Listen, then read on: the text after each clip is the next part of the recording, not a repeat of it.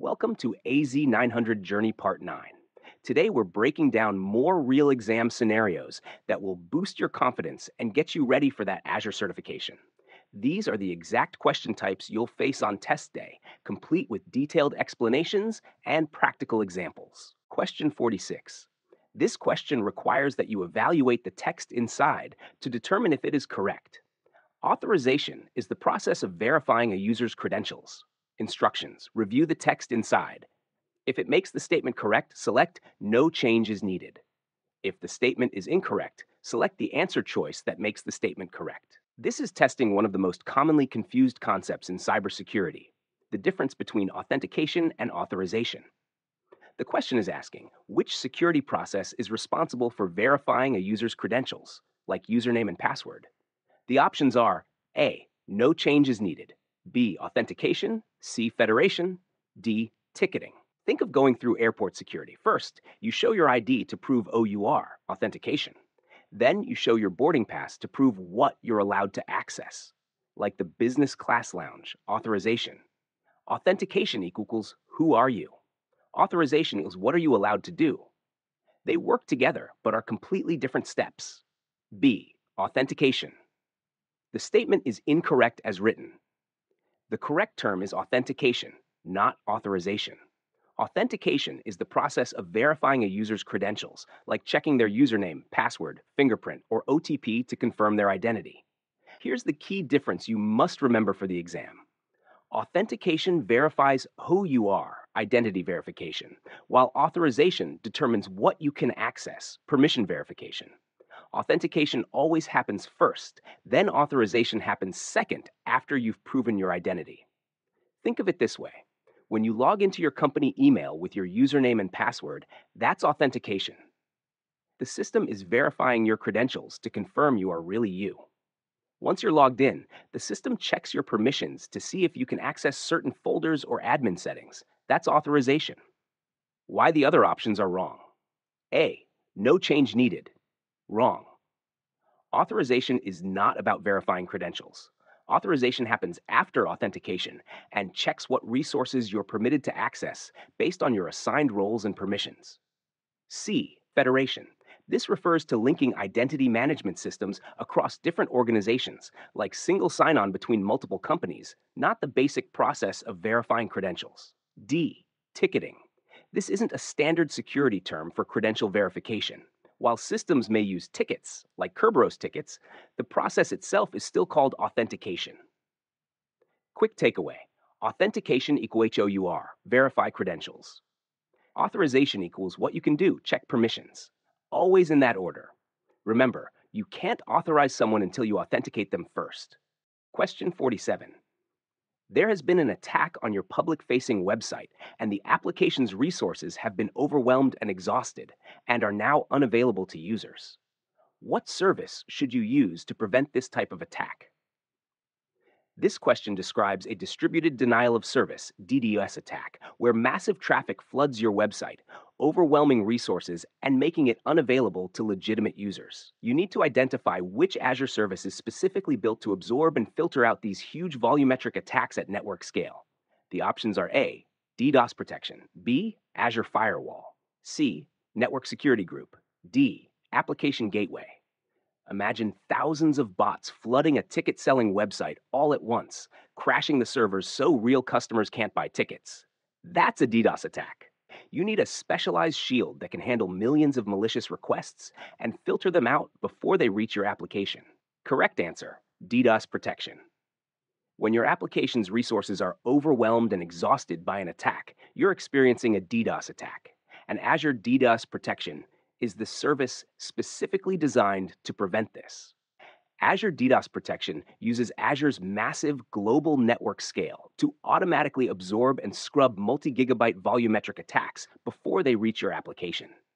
It provides always-on traffic monitoring that compares actual traffic against thresholds, and when an attack is detected, mitigation kicks in automatically within minutes to block malicious traffic while letting legitimate users through.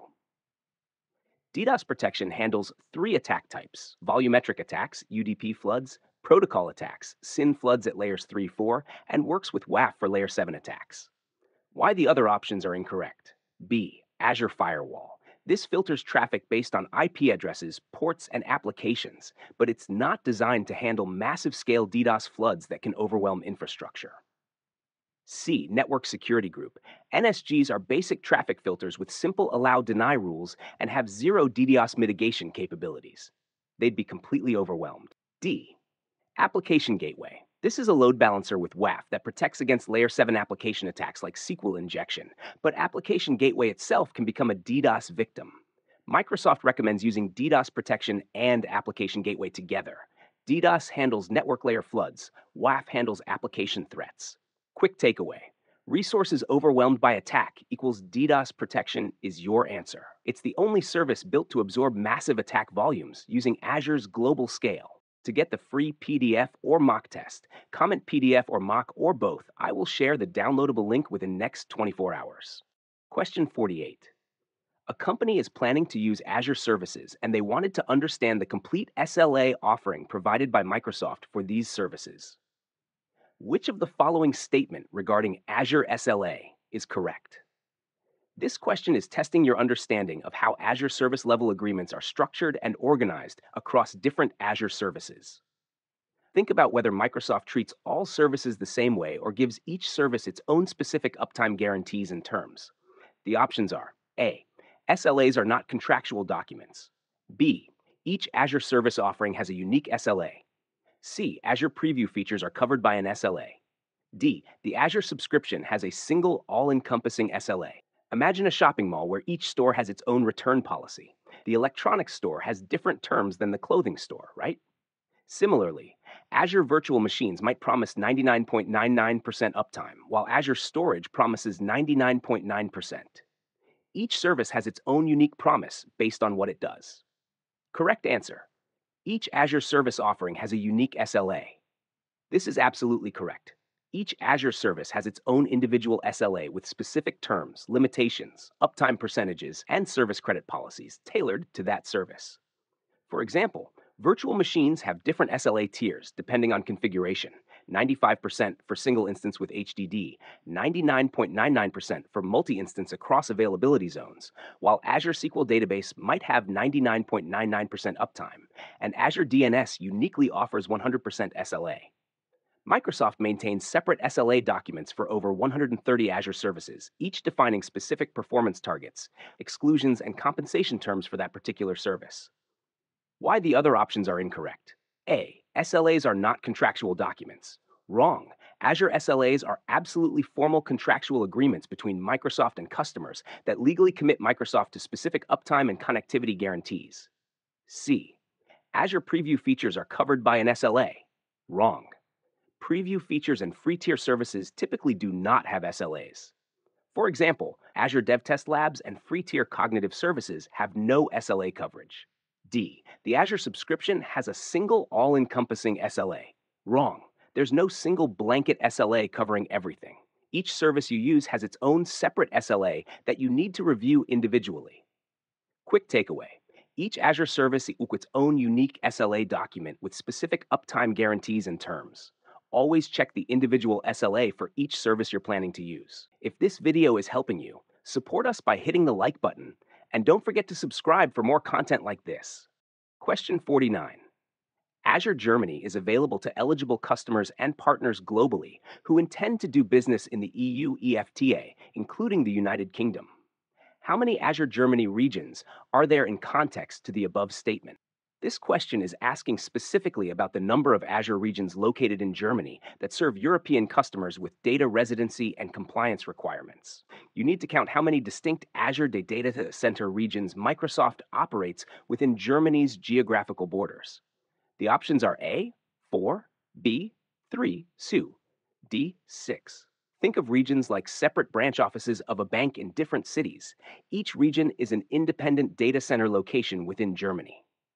Just like a company might have offices in both Frankfurt and Berlin, Azure has multiple regional data centers spread across Germany for redundancy and performance. Correct answer, 2. Azure currently operates 2 regions in Germany: Germany North, located in Berlin, and Germany West Central, located in Frankfurt.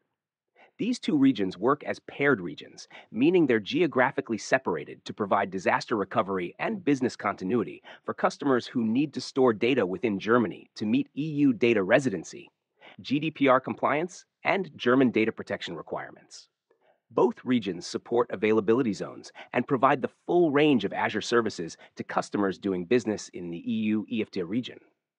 It's worth noting that Azure Germany originally referred to a separate sovereign cloud offering that had regions in Frankfurt and Magdeburg, but that service was retired and customers were migrated to these current public Azure regions in Germany. Why the other options are incorrect? A4, incorrect. Germany only has 2 active Azure regions, not 4. B3, incorrect. There are exactly 2 regions in Germany, not 3. D6, incorrect. This number is way too high. Germany has only 2 regions currently operational. Quick takeaway: Azure Germany equals 2 regions. Germany North in Berlin and Germany West Central in Frankfurt. They're paired together for high availability and disaster recovery. Question 50. Your company plans to migrate all its network resources to Azure. You need to start the planning process by exploring Azure. What should you create first? This question tests your understanding of Azure's organizational hierarchy. What's the very first thing you need before you can create any Azure resources? Think about the logical order. What's the foundation that everything else is built upon?